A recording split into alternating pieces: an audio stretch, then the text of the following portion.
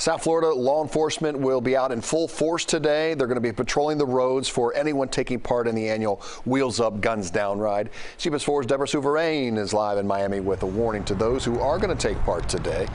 Deborah.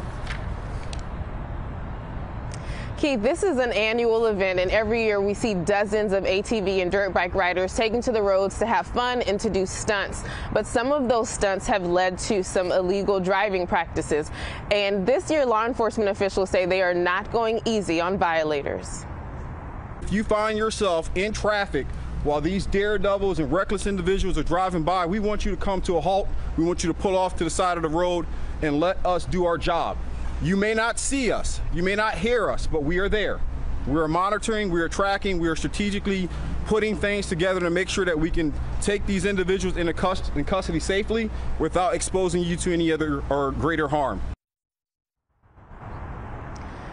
This Martin Luther King Jr. Day, a stern warning from law enforcement officials. No wheelies, blocking, riding against traffic, or on sidewalks. What's become an annual concern as ATV and dirt bike riders have taken part in the Wheels Up, Guns Down event.